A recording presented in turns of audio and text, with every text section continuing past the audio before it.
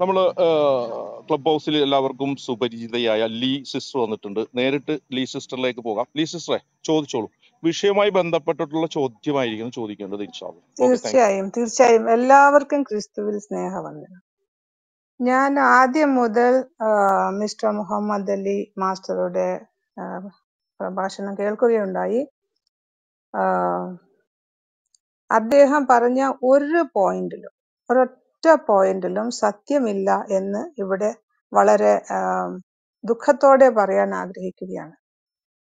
അദ്ദേഹം പറഞ്ഞ എല്ലാ പോയിന്റും, അദ്ദേഹം ബൈബിളിൽ നിന്ന് എടുത്തു വെച്ച ഓരോ കൊട്ടേഷനും അദ്ദേഹത്തിന്റെ പറഞ്ഞ പോയിന്റിനെ തന്നെ ഡിസ്പ്രൂവ് ചെയ്യുന്നതാണ് എന്നെനിക്ക് വളരെ ദുഃഖത്തോടെ പറയേണ്ടി വന്നു.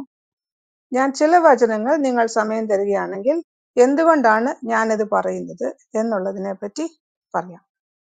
സമയമുണ്ടോ? സിസ്റ്ററെ, ഈ ഒരു സാഹചര്യം സത്യത്തിൽ അദ്ദേഹം ഇവിടെ അവതരിപ്പിച്ച വിഷയത്തില് ചോദ്യം ചോദിക്കാനുള്ള അവസരമാണ്. നിങ്ങളുടെ ഒരു സ്റ്റേറ്റ്മെന്റോ അതല്ലെങ്കിൽ നിങ്ങളുടെ ഒരു പ്രസ്താവനക്കുള്ള ഒരു വേദിയാക്കി ഇതിനെ മാറ്റരുത് ദയവ് ചെയ്ത്. നിങ്ങളുടെ റൂമിൽ വരുമ്പോൾ ഞങ്ങളുടെ ആളുകൾക്ക് ഇതുപോലെ സ്വാതന്ത്ര്യം ഉണ്ടാവണം, ചോദ്യം ചോദിക്കാനും ആ വിഷയവുമായി ബന്ധപ്പെട്ട് കൗണ്ടർ ചർച്ചകളിൽ പങ്കെടുക്കാനും. അപ്പൊ നിങ്ങൾ ദയവ് ചെയ്ത് ടോപ്പിക്കിൽ നിന്നുകൊണ്ട് ഒരു ചോദ്യം ചോദിക്കുക. ഓക്കെ.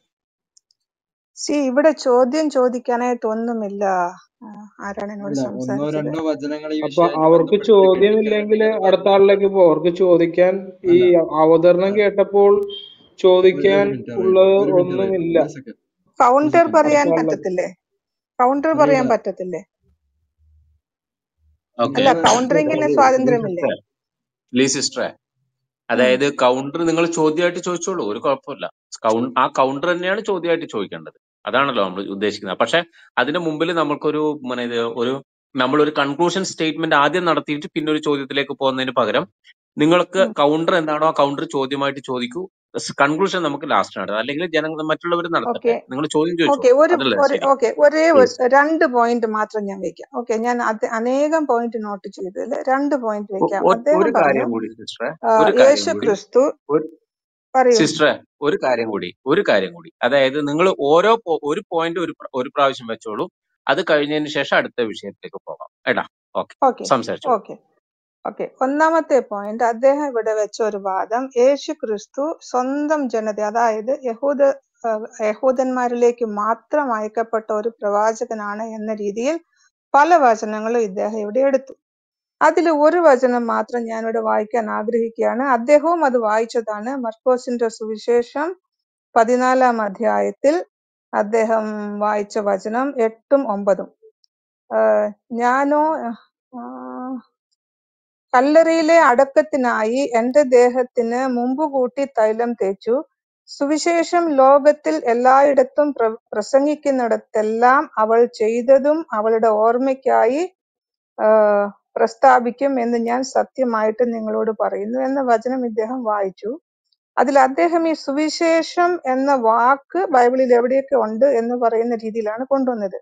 പക്ഷെ അദ്ദേഹം ഇതേ ഒരു വചനത്തിൽ സുവിശേഷം ലോകത്തിൽ ഒക്കെയും പ്രസംഗിക്കുന്നതാണ് ഇവിടെ വചനം പറയുന്നത്. അപ്പൊ തന്നെ അദ്ദേഹം പറഞ്ഞ ആ ഒരു വാദം എന്താണ്, അത് യഹൂദന്മാർക്ക് വേണ്ടി മാത്രമായിരുന്നു എന്ന് പറഞ്ഞത്, അദ്ദേഹം ഇവിടെ പറഞ്ഞ കാര്യം അത് തെറ്റാണെന്ന് തെളിഞ്ഞു. കാരണം സുവിശേഷം ലോകത്തിൽ ഒക്കെയും പ്രസംഗിക്കുന്നിടത്തെല്ലാം അവൾ ചെയ്തതും അവളുടെ ഓർമ്മയ്ക്കായി പ്രസ്താവിക്കും. അപ്പൊ സുവിശേഷം ലോകമെമ്പാടും പ്രസംഗിക്കേണ്ടതാണെന്ന് യേശുക്രിസ്തു പറഞ്ഞിട്ടുണ്ടോ?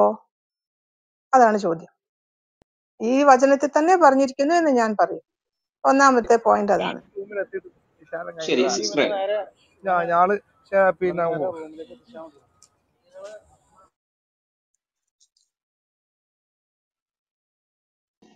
സംസാരിച്ചോളൂ. ചോദ്യം റെസ്പോണ്ട് ചെയ്തോളൂ. സിസ്റ്റർ, ഒരു കാര്യം മനസ്സിലാക്കേണ്ടത്, ഞാൻ ഈ മത്തായിയുടെ സുവിശേഷത്തിലെ ആ വചനം പറഞ്ഞിരുന്നു, 26-ാം അധ്യായം 13-ാം വാക്യം. അതായത് ഈ അവൾ ചെയ്ത പ്രവർത്തികളെല്ലാം അവൾക്കായി ഓർമ്മിക്കപ്പെടും എന്നുള്ളതിനെ സംബന്ധിച്ച്. അപ്പൊ സിസ്റ്റർ ലോകത്തിൽ തന്നെ ആയിക്കോട്ടെ. അപ്പൊ അത് മത്തായി സുവിശേഷം 15:24 വിരുദ്ധമായിട്ട് വരും. കാരണം ഞാൻ ഇസ്രായേൽ ഭവനത്തിലെ നഷ്ടപ്പെട്ടു പോയ ആടുകൾക്കിടയിലേക്ക് മാത്രമാക്കപ്പെട്ടതാണ്.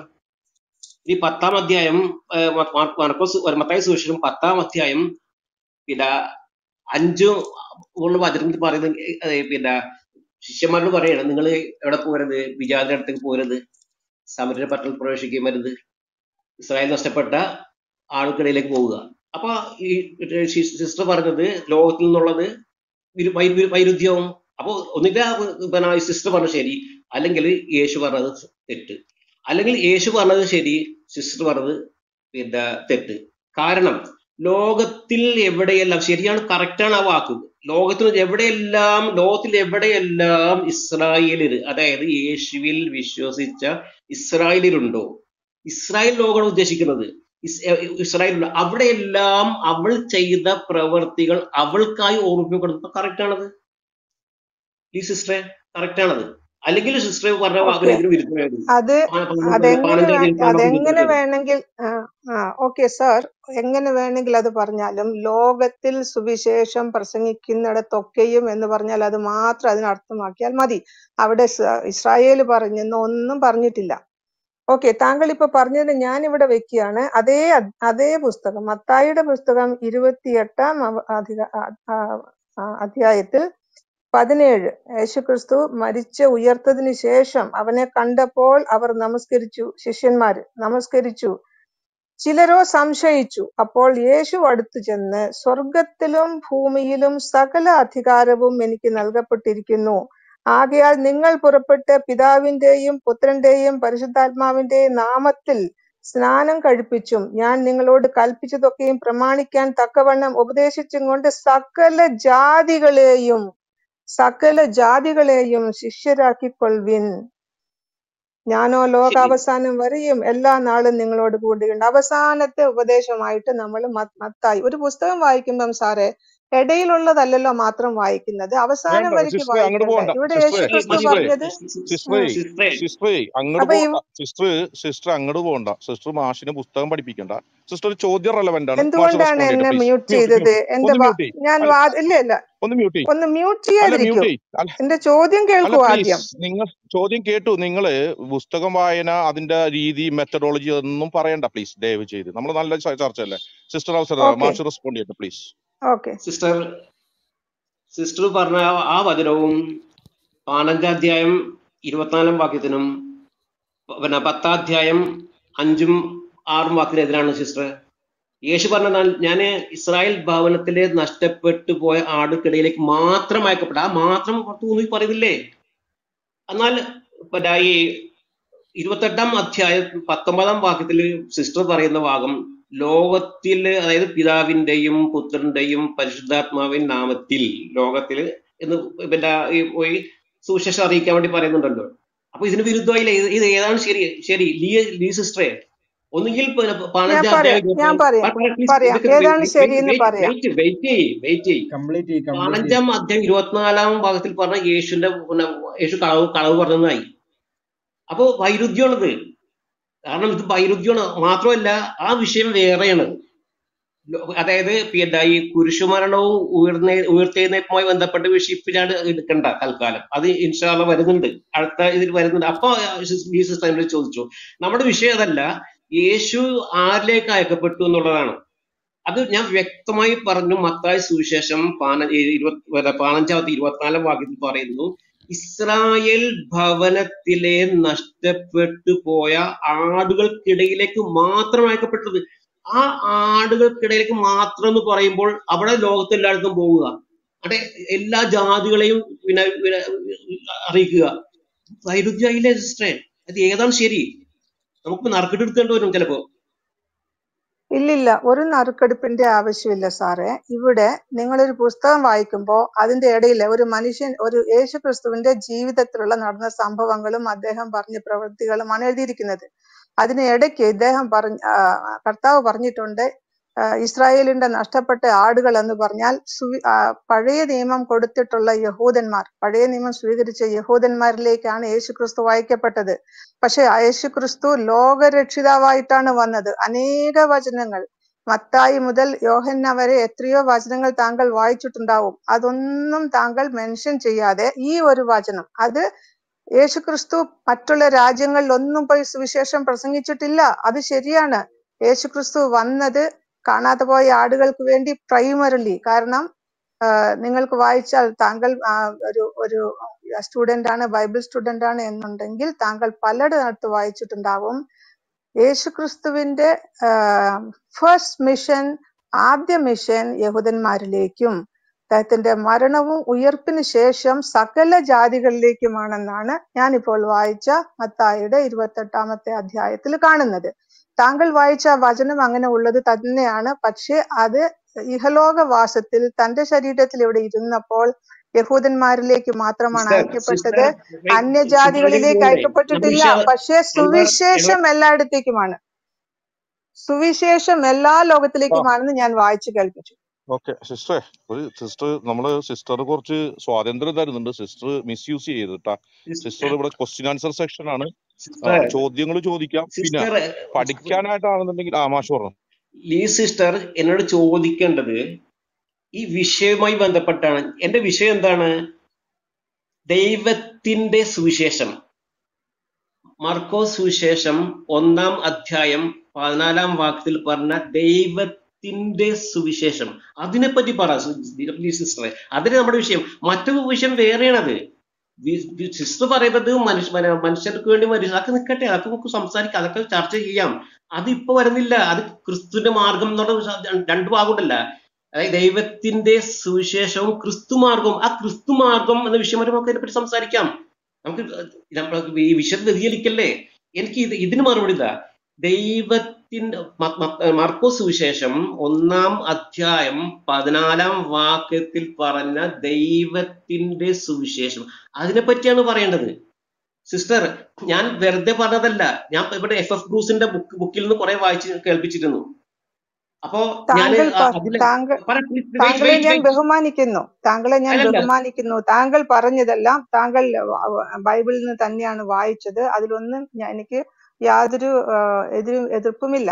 ഞാൻ പറയുന്നത് ബൈബിളിലെ ആകത്തുകയാണ് നമ്മൾ ഇവിടെ കാണേണ്ടത്. അല്ലാതെ ഖുറാനിലേതുപോലെ അവിടുന്ന് ഇടുന്ന ഒരു വചനം എടുത്തിട്ട് ഖുറാന്റെ ആകത്തുകയാണെന്ന് നിങ്ങൾ പറയുമോ? പറയില്ലല്ലോ. ഖുറാന്റെ ആകത്തുക എന്ന് പറഞ്ഞാൽ അത് മുഴുവനും വായിച്ചിട്ട് അതിന്റെ ആശയം പറയണം. ഇപ്പൊ ഒരു സ്ഥലത്ത് യേശുക്രിസ്തു അങ്ങനെ പറഞ്ഞിരിക്കുന്നു. പക്ഷെ അവസാനം പറഞ്ഞത് എന്താണ്? ലോകമെമ്പാടും പോയി സുവിശേഷം അറിയിപ്പിൻ. ദൈവത്തിന്റെ സുവിശേഷം ഇതാണ്. ദൈവത്തിന്റെ സുവിശേഷം അത് മുഴുവൻ വായിക്കുമ്പോൾ മനസ്സിലാകും, യേശു ദൈവം ജഡമെടുത്ത് ഭൂമിയിൽ വന്ന് നമ്മളുടെ പാപങ്ങൾക്ക് പരിഹാരമായി മരിച്ച് ഉയർത്തെഴുന്നേറ്റു. അവനിൽ വിശ്വസിക്കുന്നവന് നിത്യജീവനുണ്ട്. അതാണ് ദൈവത്തിന്റെ സുവിശേഷം. സിസ്റ്ററെ പ്ലീസ്, സിസ്റ്റർ അങ്ങനെ ഒരു ക്രൈസ്തവ വിശ്വാസം, അതായത് നിങ്ങളുടെ സഭയിലുള്ള ടീച്ചിങ്സ്, ഇതൊന്നും നമ്മൾ ഇന്നിവിടെ ചർച്ച ചെയ്യാൻ ഉദ്ദേശിക്കുന്നില്ല. ആസ് എ ക്രിസ്ത്യൻ കേൾക്കൂ, ഞാനൊന്ന് പറയട്ടെ, ഒന്ന് മോഡ് ചെയ്യാനാണ് പ്ലീസ്. നിങ്ങൾക്ക് ഈ വിഷയം, ഇന്ന് സംസാരിച്ച വിഷയം ദൈവ സുവിശേഷമാണ്. അതായത് ദൈവത്തിന്റെ സുവിശേഷം, അതുമായി ബന്ധപ്പെട്ട് സിസ്റ്റർ ചോദിക്കാം. മാഷ് ഇവിടെ അവതരിപ്പിച്ച ആ ഡാറ്റ ബേസ് ചെയ്തിട്ടോ, അതല്ലെങ്കിൽ ആ വിഷയാവതരണത്തിൽ എന്തെങ്കിലും നിങ്ങൾ സൂചിപ്പിക്കേണ്ടതുമായി ബന്ധപ്പെട്ടിട്ടോ താങ്കൾക്ക് ചോദിക്കാം. എന്തായാലും ഇനിയും വരുന്ന തുടർച്ചയായിട്ട് തന്നെ ഇതിന്റെ എപ്പിസോഡുകളായിട്ട് പാർട്ട് 1, പാർട്ട് 2, പാർട്ട് 3 ആയിട്ട് ഇതിങ്ങനെ പോകും ചർച്ച. അന്നേരം അതുമായി ബന്ധപ്പെട്ടിട്ടുള്ള ക്രിസ്തുവിന്റെ മാർഗം വരും. അന്നേരം ഇതൊക്കെല്ലാം നമുക്ക് ചോദിക്കാം. ഈ ദൈവത്തിന്റെ സുവിശേഷവുമായി ബന്ധപ്പെട്ടിട്ടുള്ള എന്തെങ്കിലും ക്വസ്റ്റ്യനോ എന്തെങ്കിലും ഒരു ക്ലാരിഫിക്കേഷനോ മാഡത്തിന് അറിയണമെന്നുണ്ടെങ്കിൽ ചോദിക്കാം please. Okay, thank you mister Anwar. അനേക പോയിന്റുകളിൽ അവസാനത്തെ ചോദ്യം ഇതാണ്. മിസ്റ്റർ മുഹമ്മദ് അലി ഇങ്ങനെ പറഞ്ഞു, എന്താണ്, പൗലോസ് ഒരു തനിതായ ഒരു സുവിശേഷം ഉണ്ടാക്കി, മറ്റുള്ള ശിഷ്യന്മാര് പ്രസംഗിച്ചതുപോലെ അല്ല, ദൈവത്തിന്റെ സുവിശേഷമല്ല എന്ന്. അതിനുള്ള പ്രൂഫ് ഞാനിവിടെ വെക്കാം. പത്രോസ് എഴുതിയ 2-ാം ലേഖനത്തിന്റെ 3-ാം അധ്യായത്തിൽ പത്രോസ് തന്നെ ഇവിടെ പറയുന്നു, തന്റെ സുവിശേഷം എഴുതിയിട്ട് അദ്ദേഹം പറയുകയാണ്, അങ്ങനെ തന്നെ നമ്മുടെ പ്രിയ സഹോദരനായ പൗലോസും തനിക്ക് ലഭിച്ച ജ്ഞാനത്തിന് തക്കവണ്ണം നിങ്ങൾക്കും ഇതിനെക്കുറിച്ച് സംസാരിക്കുന്ന സകല ലേഖനങ്ങളിലും എഴുതിയിട്ടുണ്ടല്ലോ. പത്രോസാണ് പറയുന്നത്. യേശു ക്രിസ്തുവിന്റെ സന്തത സഹചാരിയായിരുന്ന പ്രമുഖ ശിഷ്യനായ പത്രോസ് പറയുകയാണ്, അങ്ങനെ തന്നെ നമ്മുടെ പ്രിയ സഹോദരനായ പൗലോസും തനിക്ക് ലഭിച്ച ജ്ഞാനത്തിന് തക്കവണ്ണം നിങ്ങൾക്കും ഇതിനെക്കുറിച്ച് തക്കവണ്ണം സകല ലേഖനങ്ങളിലും എഴുതിയിട്ടുണ്ടല്ലോ എന്ന്. അവിടെ അവർക്ക് ഒരു ഡിഫറൻസ് ഓഫ് ഒപ്പീനിയൻ, അഭിപ്രായ വ്യത്യാസങ്ങൾ ഉണ്ടായിരുന്നില്ല. അവർ ഒരേ സുവിശേഷം തന്നെയാണ്. യേശു ക്രിസ്തു മരിച്ചു, നമുക്ക് വേണ്ടി ഉയർത്തെഴുന്നേറ്റു, അതുകൊണ്ട് നിങ്ങൾക്ക് പാപമോചനം ഈ ലോകത്തിൽ തന്നെ ലഭ്യമാണ്, നിങ്ങൾക്ക് നിത്യജീവൻ ലഭ്യമാണ് എന്നുള്ളതാണ് സുവിശേഷം. അതിനെന്താ സംശയം? ഇവിടെ ഒരു അഭിപ്രായ വ്യത്യാസവും കാണുന്നില്ല. അൻവർ സിസ്റ്റർ, ഈ ദൈവത്തിന്റെ സുവിശേഷം എന്ന് പറയുന്നത് ഒരിക്കലും യേശുവിന്റെ കുരിശുമരണമോ യേശുവിന്റെ ഉയർത്തെഴുന്നേൽപ്പോ യേശുവിന്റെ പീഡാനുഭവങ്ങളോ ഒന്നുമല്ല. ഞാൻ എന്റെ സംസാരത്തിൽ സിസ്റ്റർ കേട്ടിരുന്നല്ലോ. ഈ മാത്രമല്ല, പൗലോസ് ഈ ഗലാത്യ ലേഖനം എഴുതി എന്തിനാണ്? ആ കാലഘട്ടം, പൗലോസിന്റെ കാലഘട്ടത്തിൽ ഗലാത്യ എന്ന സ്ഥലത്ത് പൗലോസ് പ്രേക്ഷിത പ്രവർത്തനം നടത്തിയിരുന്നു. സിസ്റ്ററിന് അറിയാവുന്ന കാര്യമാണത്. ആ പ്രേക്ഷിത പ്രവർത്തനങ്ങൾ നടത്തിയത് വിജാതിയർക്കിടയിലാണ്, വിജാതിയരിലേക്കാണ്. ആ വിജാതിയരുടെ അപ്പോസ്തലനെന്ന് സ്വയം അവകാശപ്പെട്ടുകൊണ്ട് അദ്ദേഹം വരുന്നത്. എന്നിട്ട് ആ അതായത് ഗലാത്തിയ എന്ന സ്ഥലത്ത് ജീവിച്ചിരുന്ന വിജാതിയർക്കിടയിൽ യഹൂദന്മാരുണ്ടായിരുന്നു. ഏത് യഹൂദന്മാര്? യേശുവിനെ മെഷിയ ആയിട്ടും പ്രവാചകനുമായിട്ടും അംഗീകരിച്ച ഒരു വിഭാഗമുണ്ടായിരുന്നു. ആ വിഭാഗത്തിലേക്കാണ് ആര് വന്നത്? അക്കാലഘട്ടത്തിൽ. ഏത് കാലഘട്ടത്തിൽ? പൗലോസിന്റെ കാലഘട്ടത്തിൽ പത്രോസും യോഹന്നാനും യേശുവിന്റെ സഹോദരനായി യാക്കോബും വന്നത്. അപ്പൊ യാക്കോബും അവിടെ പ്രവർത്തിച്ചത് ഈ ദൈവത്തിന്റെ സുവിശേഷം പ്രസംഗിച്ചിട്ടുള്ളത് കൊണ്ടാണ്. അല്ലാതെ ഈ പൗലോസിന്റെ ആശയം പ്രസംഗിച്ചുകൊണ്ടല്ല. അതായത് ഞാൻ നേരത്തെ വായിച്ചില്ലേ സിസ്റ്റർ, ആ ഗലാത്യ ലേഖനം ഞാൻ ഒന്നിനും വായിക്കാം, നല്ല ശരിയാവുള്ളൂ. എന്തൊന്നും വായിക്കേണ്ടത്. അതായത് ഗലാത്യ ലേഖനം 1-ാം അധ്യായം 6-ാം വാക്യം മുതൽ ഒന്ന് വായിക്കാം. ക്രിസ്തുവിന്റെ കൃപയിൽ നിങ്ങളെ വിളിച്ചവനെ നിങ്ങൾ ഇത്ര പെട്ടെന്ന് ഉപേക്ഷിക്കുകയും വ്യത്യസ്തമായ ഒരു സുവിശേഷത്തിലേക്ക് തിരികുകയും ചെയ്യുന്നതിൽ എനിക്ക് ആശ്ചര്യം തോന്നുന്നു. എനിക്ക് സിസ്റ്ററോട് ചോദിക്കുകയാണ്, വ്യത്യസ്തമായ ഒരു സുവിശേഷം അവിടെ ആരാ പ്രസംഗിച്ചത്? അഥവാ ഉത്തരം പറയട്ടെ കംപ്ലീറ്റ് ചെയ്യട്ടെ സിസ്റ്റർ, കംപ്ലീറ്റ് ചെയ്യട്ടെ, എന്നിട്ട് ഉത്തരം പറഞ്ഞാൽ മതി. അതായത് വ്യത്യസ്തമായ ഒരു സുവിശേഷം പ്രസംഗിച്ചിട്ടുണ്ട് പൗലോസ് പ്രബോധനം ചെയ്ത ഗലാത്യയിൽ. ആരാണ്? ഈ യേശുവിന്റെ സഹോദരനായ യാക്കോബ്. പ്രത്യേകം എന്താണ്? യെരുശലേം കേന്ദ്രമാക്കിയാണ് പ്രവർത്തിച്ചത്. ആദ്യം യെരുശലേമും അത് ചുറ്റും പ്രദേശങ്ങളിലായിരുന്നു യേശു പ്രബോധനം നടത്തിയത്, ഇസ്രായേൽക്കരയിൽ മാത്രം. യേശുവിന്റെ തിരോധാനത്തിന് ശേഷമാണ് ഈ യേശുവിന്റെ സഹോദരനായ യാക്കോബും പത്രോസും യോഹന്നാനും ഈ പറയപ്പെട്ട പ്രദേശങ്ങളിൽ പ്രബോധന പ്രവർത്തനത്തിൽ വരുന്നത്. അവിടെ ഇവർ പ്രസംഗിച്ചത് ദൈവത്തിന്റെ സുവിശേഷമാണെന്ന് യാതൊരു സംശയവുമില്ല. ആ സുവിശേഷത്തെ സംബന്ധിച്ചാണ് പറയണത്. പൗലോസ് പറയണത് ഇത്ര പെട്ടെന്ന്, അതായത് നിങ്ങളെ വിളിച്ചവനെ നിങ്ങൾ ഇത്ര പെട്ടെന്ന് ഉപേക്ഷിക്കുകയും വ്യത്യസ്തമായ ഒരു സുവിശേഷത്തിലേക്ക്.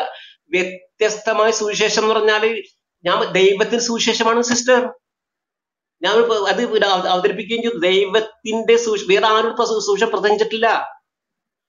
ഗലാത്യയില് ഈ യേശുവിന്റെ അനുയായികളല്ലാതെ മറ്റാരും ഒരു സുവിശേഷം പ്രസംഗിച്ചിട്ടില്ല. അത് സിസ്റ്റർ തെളിയിക്കാനും പറ്റൂല ബൈബിൾ കൊണ്ടിട്ട്. ഞാൻ 100% ഞാൻ ഉറപ്പിക്കുകയാണ്. അപ്പൊ ഈ പൗലോസ് പറയാണ് വ്യത്യസ്തമായ ഒരു സുവിശേഷത്തിലേക്ക് നിങ്ങൾ തിരിയുകയും ചെയ്യുന്നു. ഏതെല്ലാം തിരുത്തത്? യേശുവിന്റെ മാർഗത്തിലേക്ക്. അത് ആർക്കും ഇഷ്ടപ്പെട്ടില്ല, പൗലോസിന് ഇഷ്ടപ്പെട്ടില്ല. പൗലോസിനെ തള്ളിക്കളഞ്ഞില്ലേ പത്രോസും അത് അപ്പോസ്തല പ്രവർത്തികൾ 21-ാം അധ്യായത്തിൽ പറയുന്നുണ്ടത്. സിസ്റ്റർ വായിച്ചിട്ടുണ്ടായി 20 വചനങ്ങൾ വായിച്ചേ. മാത്രമല്ല ഇപ്പൊ സിസ്റ്റർ പറഞ്ഞല്ല പിന്നെ ഈ പത്രോസിന്റെ ലേഖനം, അത് പത്രോസ് എഴുതിയതാണോ അല്ലെങ്കിൽ വിഷയം വേറെ അത് വരുന്നുണ്ട്. ഞാൻ വിഷയം അവതരിപ്പിക്കുന്നുണ്ടത്. ആ ലേഖനം പത്രോസ് തന്നെ എഴുതിയതാണോ അല്ലയോ നമുക്ക് ഇൻഷാല്ലാ ഞാൻ ആ വിഷയം വരുന്നുണ്ട്. ഇപ്പൊ തലത്തിലേക്ക് തൽക്കാലം കയറുന്നില്ല. ഈ പത്രോസും പൗലോസും ഇടയൻ സംഭവം ഗലാത്യ ലേഖനത്തിൽ പറയുന്നുണ്ട് സിസ്റ്റർ. അതായത് ഗലാത്യ ലേഖനം 2-ാം അധ്യായം 11-13 വചനം ഒന്ന് വായിക്കാത്. എന്നാൽ കേപ്പ അതായത് പത്രോസ് അന്ത്യോക്യയിൽ വന്നപ്പോൾ അവനിൽ കുറ്റം കണ്ടത് കൊണ്ട് ഞാൻ അവനെ മുഖത്തോട് മുഖം നോക്കി എതിർത്തു. അതായത് പത്രോസിനോ യേശുവിന്റെ അരുമ ശിഷ്യയായ പത്രോസിന്റെ മുഖത്തോട് മുഖം നോക്കി എതിർത്ത് ആര്? പൗലോസ്. ഈ ഇരു കൂട്ടരും പരിശുദ്ധാത്മാവിനാൽ നിറഞ്ഞവരാണെന്ന് വിശ്വസിക്കുന്നു. ഏത് പരിശുദ്ധാത്മാവിനാണ് എതിർത്തത്? ശ്രദ്ധിക്കണം സിസ്റ്റർ, ഒന്ന് ശ്രദ്ധിക്കുക. അതായത് അന്ത്യോക്യയിൽ വന്നപ്പോൾ അവനിൽ കുറ്റം, അതായത് പത്രോസിൽ കുറ്റം കണ്ടെന്ന് അവനെ മുഖത്തോട് മുഖത്ത് എതിർത്തു. യാക്കോബിന്റെ അടുത്ത് നിന്ന് ചിലർ വരുന്നത് വരെ അവൻ വിജാതിയരോടൊപ്പം ഇരുന്ന് ഭക്ഷിച്ചിരുന്നു. അവർ വന്നു കഴിഞ്ഞപ്പോഴാകട്ടെ പരിച്ഛേദനയെ ഭയന്ന് അവൻ പിന്മാറി കളഞ്ഞു. അവനോടൊത്ത് ബാക്കി യഹൂദന്മാരും കപടമായി പെരുമാറി. അവിടെ കാപട്യത്തിൽ ബർന്നബാസ് പോലും വഴിതെറ്റിന്നാണ് ആ അതിൽ പറയുന്നത്. ചുരുക്കി പറയുകയാണെങ്കിൽ പൗലോസിനെ ഈ പറയപ്പെട്ടത് അംഗീകരിച്ചിട്ടില്ല സിസ്റ്റർ. തെളിവ് ഞാൻ ഒന്നും പറഞ്ഞുതരാം. പിന്നെ ഈ അപ്പോസ്തല പ്രവർത്തി 21-ാം അധ്യായം മറുപടി പറയാൻ പല പോയിന്റിലേക്ക് പോകാതെ മറുപടി പറഞ്ഞിട്ട് അടുത്ത പോയിന്റിലേക്ക് പോകും. മറുപടി തന്നെ ഞാൻ പറഞ്ഞത്. അതെ, ഒന്നുകൂടി പറയാ. ഇല്ലില്ല, മനസ്സിലായി. താങ്കൾ ഇവിടെ പറയാൻ ആഗ്രഹിക്കുന്നത് പത്രോസും പൗലോസും തമ്മിൽ അഭിപ്രായ വ്യത്യാസം ഉണ്ടായി. അത് ഉണ്ടായതാണ്. എന്തിനെ പറ്റിയാണ്? പത്രോസ് വിജാതിയരോടുകൂടെ ആഹാരം കഴിക്കുവാൻ മടിച്ചു. അത് കണ്ടപ്പോൾ പൗലോസ് പറഞ്ഞു ഇതല്ല ക്രിസ്തുവിന്റെ പഠനം. അതാണ് പറഞ്ഞത്. താങ്കൾ പറയുന്നതല്ല ശരി. സിസ്റ്റർ, നമ്മുടെ വിഷയം അതല്ല. ആ സിസ്റ്റർ ആ പത്രോസ് കാര്യം മറുപടി പറഞ്ഞു മാത്രമേ ഉള്ളൂ. ഇൻഷാല്ലാ നമുക്ക് വിഷയം വേറെ വരുന്നുണ്ട്, അപ്പൊ സംസാരിക്കാം. ഈ വിഷയത്തിൽ മറുപടി പറ. അതായത് പിന്നെ മാർക്കോസ് സുവിശേഷം 1-ാം അധ്യായം 14-ാം വാക്യത്തിൽ പറ ദൈവത്തിന്റെ സുവിശേഷം. അതാണ് നമ്മുടെ വിഷയം. അതിനെപ്പറ്റി പറ. ദൈവത്തിന്റെ സുവിശേഷം. ഓക്കെ, ഞാൻ പറയാം. ദൈവത്തിന്റെ സുവിശേഷം അപ്പോസ്തല പ്രവൃത്തികളിലെ ആദ്യത്തെ പ്രസംഗം കർത്താവിന്റെ ശിഷ്യനായ പത്രോസ് പ്രസംഗിച്ചത് നിങ്ങൾക്ക് 2-ാം അധ്യായത്തിൽ വായിക്കാൻ കഴിയും. 2-ാം അധ്യായത്തിൽ വായിക്കാൻ കഴിയുന്നത് ഒരു വലിയൊരു അധ്യായമായതുകൊണ്ട് ഞാൻ കുറച്ച് വചനങ്ങൾ ഇവിടെ പറയാം അതില്. എന്നാൽ ഈ 31-ൽ പറയുന്നു, അവൻ ജഡൻ എന്ന് ക്രിസ്തുവിന്റെ പുനരുത്ഥാനം മുൻകൂട്ടി കണ്ട് പ്രസ്താവിച്ച ഈ യേശുവിനെ ദൈവം ഉയർത്തെഴുന്നേൽപ്പിച്ചു. അതിന് ഞങ്ങളെല്ലാവരും സാക്ഷികളാകുന്നു. ആദ്യത്തെ പ്രസംഗമാണ്. ഓക്കെ. അവൻ ദൈവത്തിന്റെ വലതു ഭാഗത്തേക്ക് ആരോഹണം ചെയ്തു പരിശുദ്ധാത്മാവെന്ന വാഗ്ദത്തം പിതാവിനോട് വാങ്ങി നിങ്ങൾ ഈ കാണുകയും കേൾക്കുകയും ചെയ്യുന്നത് പകർന്നു തന്നു. പിന്നെ 36-ൽ പറയുന്നു, ആകയാൽ നിങ്ങൾ ക്രൂശിച്ച യഹൂദന്മാരും റോമക്കാരും ലോകരും ചേർന്ന് ക്രൂശിച്ച ഈ യേശുവിനെ തന്നെ ദൈവം കർത്താവും ക്രിസ്തുവുമാക്കി വെച്ചു എന്ന് ഇസ്രായേൽ ഗൃഹമൊക്കെയും നിശ്ചയമായി അറിഞ്ഞുകൊള്ളട്ടെ. ഇതാണ് സുവിശേഷം. ആദ്യമായിട്ട് പത്രോസ് പ്രസംഗിച്ചത് ഇതാണ് പൗലോസും മറ്റുള്ളവരൊക്കെ പ്രസംഗിച്ചത്. മാഷേ, ക്വസ്റ്റ്യന് ചോദ്യമില്ല. ഇത് സിസ്റ്റർ മറ്റൊരു തലത്തിലോട്ട് ചർച്ച കൊണ്ടുപോകണം. അപ്പൊ എന്താണ് ചെയ്യേണ്ടത്? ഒരവസരം കൂടി കൊടുക്കണോ അതല്ലെങ്കിൽ അടുത്ത ആളിലോട്ട് പോകണോ? അതെ,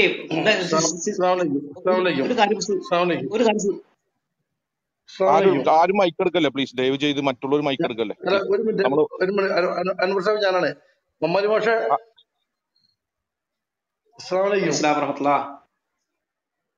മുഹമ്മദ് മാഷ അംശയാണ്. കുറെ നാളെ കണ്ടിട്ട്. മനസ്സിലായി. അതെ അതെ, ശരി. ഈ സിസ്റ്റർ, ആ വിഷയം നമുക്ക് പിന്നീട് സംസാരിക്കാം. നമ്മുടെ വിഷയം യേശുവിന്റെ സുവിശേഷം. അത് ഇപ്പൊ പറഞ്ഞ ഞാൻ യേശുവിന്റെ സുവിശേഷമല്ല, ഇത് വന്നിരിക്കുന്ന ദൈവത്തിന്റെ സുവിശേഷമാണ്. ആ ദൈവത്തിന്റെ സുവിശേഷത്തിൽ യേശുവിന്റെ പിന്നെ കുരിശുമരണത്തെ പറ്റിയോ യേശുവിന്റെ ഉയർത്തെഴുന്നതിനെ പറ്റിയോ യേശുവിന്റെ പുനരുദ്ധാനത്തെ പറ്റിയോ ഒന്നും പറഞ്ഞിട്ടില്ല. അത് ആദ്യം മനസ്സിലാക്കുക. പിന്നെ പത്രോസിലേക്ക് വന്ന എങ്ങനെയാണ്? അത് ഒരുപാട് കൈകടത്ത് നടക്കില്ല. ഇൻഷാല്ലാ പിന്നെ വരുന്നുണ്ട്. കടക്കല്ലേ. എന്റെ വിഷയം ഇതാണ്, ദൈവത്തിന്റെ സുവിശേഷം. ആ സുവിശേഷത്തെ സംബന്ധിച്ച് ചോദിക്കും. ഇത് പറയപ്പെട്ട ദൈവത്തിന്റെ സുവിശേഷം പറഞ്ഞ വീണ്ടും സൂചിപ്പിക്കുകയാണ്. ഇതിൽ ആ സുവിശേഷത്തിൽ യേശുവിന്റെ കുരിശുമരണത്തെ പറ്റി പറയുന്നില്ല, യേശുവിന്റെ ഉയർത്തതിനെ പറ്റി പറയുന്നില്ല. പിന്നെ നിങ്ങൾ അതിലെ ആവശ്യത്തിൽ കിടക്കുന്നത്. അപ്പൊ മർക്കോസ് സംസാരിച്ചാൽ മതി. വിഷയത്തിലേക്ക് കാട് ഞാൻ ആഗ്രഹിക്കില്ല. കാരണം നമുക്ക് ആ വിഷയത്തെ പറ്റി ഈ സിസ്റ്ററെ സംസാരിക്കാൻ അത് തന്നെയാണ് ഞാൻ സംസാരിക്കുന്നത് മിസ്റ്റർ മുഹമ്മദ് അലി. അത് തന്നെയാണ് താങ്കൾ മർക്കോസിന്റെ സുവിശേഷത്തിൽ തുടങ്ങി. മർക്കോസിന്റെ സുവിശേഷത്തിന്റെ അവസാന ഭാഗമായ ഹലോ എന്നെ കേൾക്കാമോ? ഹലോ അതെ ഹലോ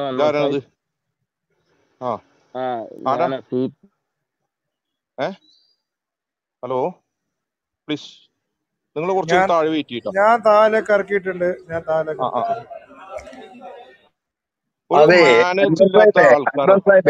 ഒരു സെക്കൻഡ് ഒരു കാര്യം എന്ന് പറഞ്ഞു. ഞാൻ പറയുന്നത് കേൾക്കുന്നുണ്ടോ? ക്ലിയർ ആണ്, പറഞ്ഞോളൂ, കേൾക്കാം. എനിക്ക് മാസ്റ്ററോടും മറ്റേ ഉള്ളവരോട് പറയാനുള്ളത് പറഞ്ഞാലേ, ഇത് ഇവിടെ നമ്മളൊരു പ്രോഗ്രാമാണ് ഇത് അറേഞ്ച് ചെയ്തിരിക്കുന്നത്. ഇവിടെ ചോദ്യം ചോദിക്കാൻ അവസരം കൊടുക്കുക. 1 or 2 ചോദ്യം ഒരാൾക്ക് ചോദിക്കാൻ അവസരം കൊടുക്കുക, അതിന് ആൻസർ ചെയ്യുക. ഈ പ്രസംഗത്തിനോ മറ്റേ വിഷയങ്ങൾ വിശദീകരിക്കുന്നതിനോ ഇവിടെ അവസരം കൊടുക്കേണ്ട ആവശ്യമാവുന്നില്ല. ഒരു വ്യക്തിക്ക് 1 or 2 ചോദ്യങ്ങൾ ചോദിക്കുക, ആ ചോദ്യത്തിന് ഇവിടെ ബഹുമാനി മാസ്റ്റർ അതിന് ആൻസർ ചെയ്യും. അതിനുള്ള അവസരം ഇവിടെ നമ്മൾ ഒരുക്കുക. ഇവിടെ നമുക്കും ഓരോ വിഷയങ്ങളെ കുറിച്ച് സംസാരിക്കാനും ഇതൊക്കെ ഉണ്ട്. ഇവിടെ പ്രസംഗിക്കാനുള്ള അവസരം ആർക്കും കൊടുക്കണ്ട. Okay, thank you very much. അടുത്ത ആൾക്ക് ക്വസ്റ്റ്യൻ ചോദിക്കട്ടെ. അടുത്ത ആള് നമ്മൾ PTR റോഡിൽ വരുമ്പോഴേ ചിറ്റിനപ്പള്ളി ചോദിച്ചോളൂ. ഇപ്പൊ പറഞ്ഞതുപോലെ മറ്റ് ചോദ്യം ചോദിക്കുക, പിന്നെ മുഹമ്മദ് സാഹിബ് ഉത്തരം പറയും, അത് കേട്ട് പൊക്കോളുക. അങ്ങനെയാകുമ്പോ പിന്നെ അതിനൊരു ക്ലാരിറ്റി ഇല്ലല്ലോ നമുക്കുള്ള. അപ്പൊ സഹോദരനൊരു കാര്യം ചെയ്യും, സഹോദരനൊരു റൂം ഇട്ടിട്ട് നമ്മൾ ഇൻവൈറ്റ് ചെയ്യും, നമ്മൾ അങ്ങോട്ട് വരാം കേട്ടാ. ഇവിടെ നിങ്ങളുടെ പ്രസ്താവനക്ക് ടൈമില്ല, അദ്ദേഹം വളരെ തിരക്കുള്ള ആളാണ്. പ്ലീസ് ചോദ്യങ്ങൾ ഉണ്ടെങ്കിൽ ചോദിക്കാം. നിങ്ങൾ ട്രോളാനും അതേപോലുള്ള അല്ല, നിങ്ങൾക്ക് അവസരമില്ല, നിങ്ങൾക്കൊരു അവസരം തന്നാണ്. ഇവിടെ പാസ്റ്റർ ഉണ്ട്. നിങ്ങൾ ചിറ്റിനപ്പള്ളിയെ ഇനി തൽക്കാലം എടുക്കണ്ട കേട്ടോ, മുകളിലോട്ടെ മോഡറേറ്റേഴ്സ്. സഹോദരങ്ങളെ, നമ്മുടെ ഇന്നത്തെ വിഷയം ദൈവത്തിന്റെ സുവിശേഷവും ക്രിസ്തുമാർഗവും എന്നതാണ്. അൻവർ സാഹിബ് പറഞ്ഞതുപോലെ സുദീർഘമായ ഒരു സബ്ജക്റ്റാണത്. അത് ഏതാനും മിനിറ്റുകൾ കൊണ്ടോ മണിക്കൂറുകൾ കൊണ്ടോ ഒന്നും തീരുന്നതല്ല. അതുകൊണ്ട് പല പാർട്ടുകളായിട്ട് അവതരിപ്പിക്കാനാണ് ഞാൻ ആഗ്രഹിക്കുന്നത്.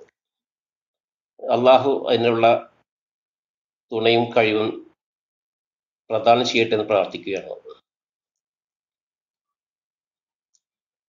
ഒരു ബൃഹത്തായ സബ്ജക്റ്റ് എന്ന് പറഞ്ഞല്ലോ. അത് ഒരിക്കലും ക്രൈസ്തവ സഹോദരങ്ങളെ വേദനിപ്പിക്കാനോ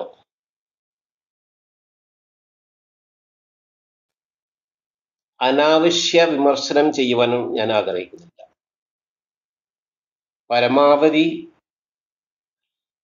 ബൈബിളിന്റെ വെളിച്ചത്തിൽ നിന്നുകൊണ്ടും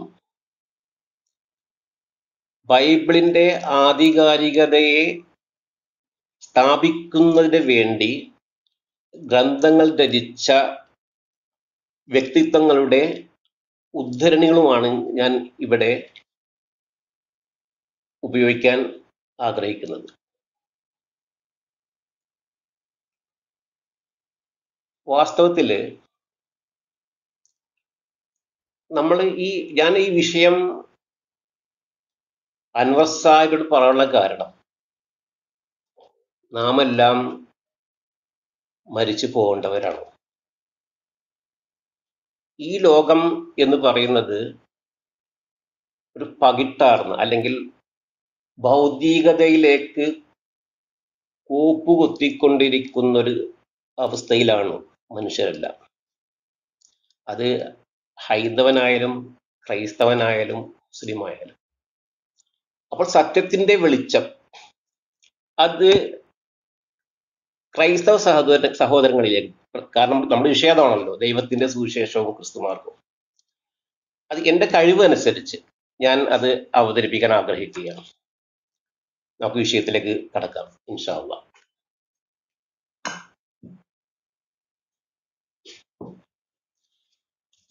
ആദിമ പിതാവും ഒന്നാമത്തെ പ്രവാചകനുമായ ആദം അലൈഹിസ്സലാം മുതൽ അന്ത്യപ്രവാചകനായ മുഹമ്മദ് നബി സല്ലല്ലാഹു അലൈഹി വസല്ലം വരെ 1.25 ലക്ഷത്തോളം പ്രവാചകന്മാരെ വിവിധ സമുദായങ്ങളിലേക്കും മറ്റും അള്ളാഹു നിയോഗിച്ചിരുന്നു. അതിൽ ഒരു സമുദായമായിരുന്നു ഇസ്രായേലിയർ. യാക്കൂബ് നബിയും അദ്ദേഹത്തിന്റെ സന്തതി പരമ്പരയുമാണ് ഇസ്രായേലിയർ. ഇസ്രായേലിയരിലെ അവസാന പ്രവാചകനായിരുന്നു ഈസ അലൈഹിസ്സലാം അഥവാ യേശു ക്രിസ്തു. ഈസ അലൈഹിസ്സലാമിന് അവതരിച്ച വേദഗ്രന്ഥമാണ് ഇഞ്ചീൽ. അള്ളാഹു പറയുന്നു, വആതൈനാഹുൽ ഇഞ്ചീല ഫീഹി ഹുദൻ വനൂർ. ഞാൻ പ്രാരംഭത്തിൽ ഓതിവെച്ച വിശുദ്ധ ഖുർആനിലെ 5-ാം അധ്യായം സൂറത്തുൽ മാഇദയിലെ 46-ാമത്തെ ആയത്താണ്. അതിന്റെ അർത്ഥം സന്മാർഗ നിർദ്ദേശവും സത്യപ്രകാശവും അടങ്ങിയ ഇഞ്ചീലും അദ്ദേഹത്തിന് നാം നൽകി, അഥവാ ഈസ അലൈഹിസ്സലാമിനും അള്ളാഹു നൽകി. ഈ വേദഗ്രന്ഥം വഹിയിലൂടെ അഥവാ വെളിപാടിലൂടെയാണ് നൽകിയത്. ഇഞ്ചീലിന്റെ അർത്ഥം സുവിശേഷം എന്നാണ്. ഇഞ്ചീൽ അള്ളാഹുവിൻ്റെതാണ്. അറബി ഭാഷയിൽ അതിനെ ഇഞ്ചീലുള്ള എന്നാണ് പറയുന്നത്. അതിന്റെ അർത്ഥം അള്ളാഹുവിന്റെ സുവിശേഷം അല്ലെങ്കിൽ ദൈവത്തിന്റെ സുവിശേഷം എന്നാണ്. നമ്മുടെ വിഷയം ദൈവത്തിന്റെ സുവിശേഷവും ക്രിസ്തുമാർഗവും എന്നതാണല്ലോ. അതിൽ ദൈവത്തിന്റെ സുവിശേഷം എന്ന ഭാഗമാണ് ഇന്ന് ചർച്ചക്കെടുക്കുന്നത്. ഞാൻ നേരത്തെ സൂചിപ്പിച്ചതുപോലെ അതും ബൃഹത്തായതാണ്. അത് അല്പം വിശദമായി പറയേണ്ടിയിരിക്കുന്നു. തുടക്കത്തിൽ വിശുദ്ധ ഖുർആൻ സൂചിപ്പിച്ച ഇഞ്ചീലിനെ സംബന്ധിച്ച് അഥവാ ദൈവത്തിന്റെ സുവിശേഷത്തെ പറ്റിയാണ് പറഞ്ഞത്. ഇനി ദൈവത്തിന്റെ സുവിശേഷത്തെ സംബന്ധിച്ച് ബൈബിൾ എന്തു പറയുന്നു എന്നതാണ് പരിശോധിക്കേണ്ടത്. പുതിയ നിയമപുസ്തകം പരിശോധിച്ചാൽ വിവിധ സ്ഥലങ്ങളിൽ സുവിശേഷം എന്ന പദം പ്രയോഗിച്ചതായി കാണാം. അതിൽ ഒരു സ്ഥലത്ത് മാത്രമാണ് ദൈവത്തിന്റെ സുവിശേഷം എന്ന് ഉപയോഗിച്ചിട്ടുള്ളത്. മാർക്കോസ് സുവിശേഷം 1-ാം അധ്യായം 14-ാം വചനത്തിലാണ് അതുള്ളത്.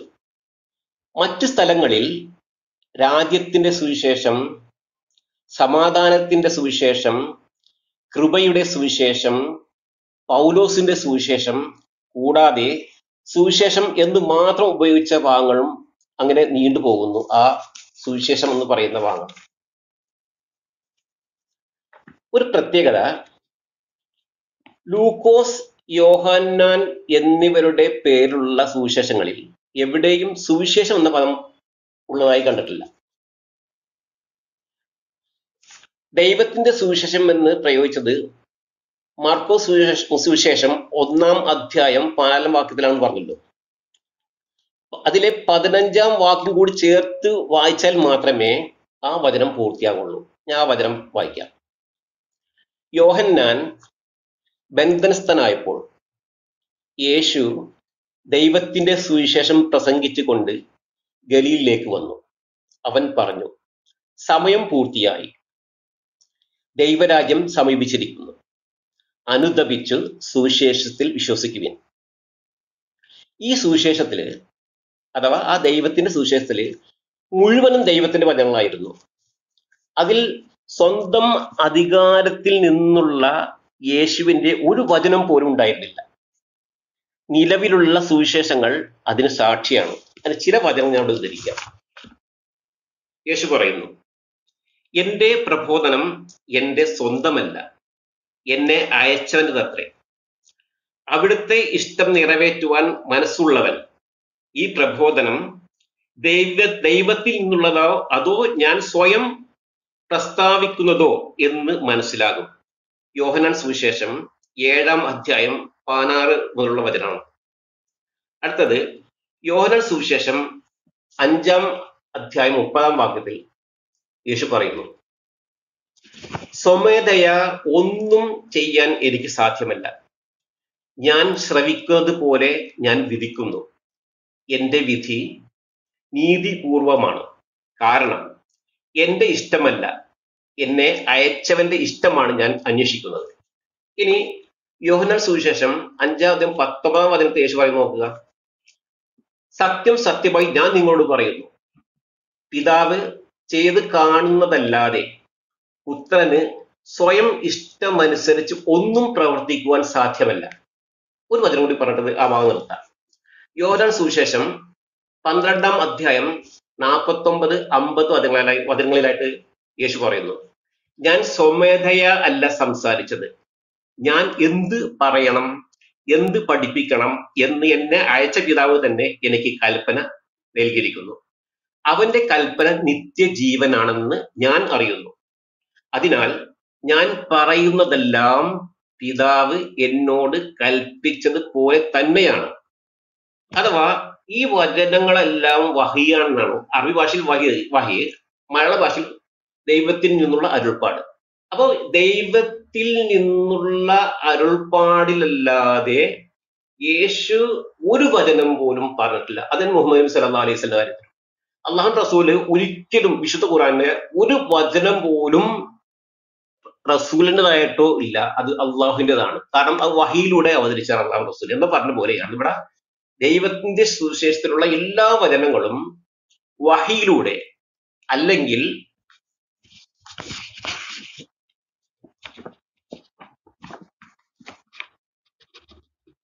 ഹലോ ഹലോ കേൾക്കുന്നുണ്ടാ? ഹലോ ഹലോ കേൾക്കാം. എനിക്ക് സംശയപ്പെട്ട് തോന്നി. മാഷെ ക്ലിയർ ആണ്, മാഷെ ക്ലിയർ ആണ് കേൾക്കുന്നത്. അഥവാ വെളിപാടിലൂടെയാണ്. അതിന്റെ എല്ലാം കൊണ്ട് അറിയിക്കണോട്ടെ. എനിക്ക് ഒരു സംശയം തോന്നാൻ ഞാൻ ചോദിച്ചതായിരുന്നു. കാരണം ഒരു ഹലോ അറിയിക്കണോട്ടെ ഇൻഷാ അല്ലാഹ്.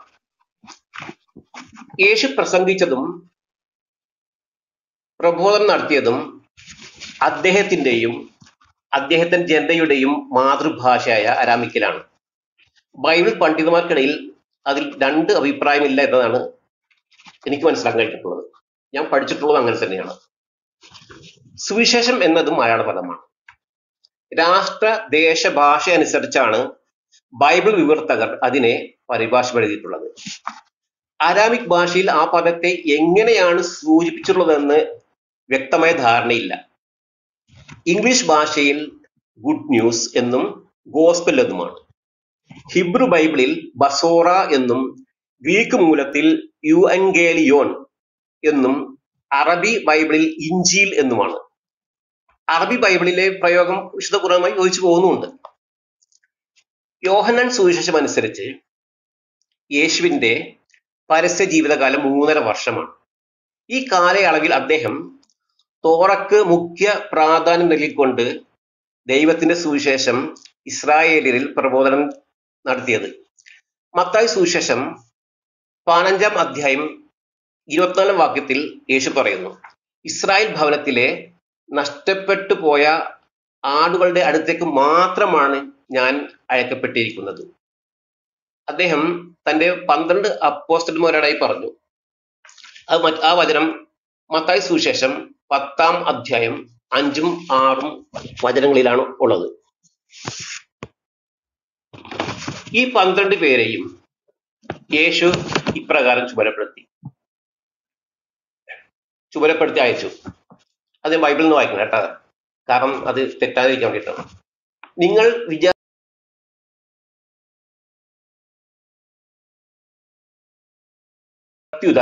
ഇസ്രായേൽ ഭവനത്തിലെ നഷ്ടപ്പെട്ടു പോയ ആടുകളുടെ അടുത്തേക്ക് പോകുവിൻ.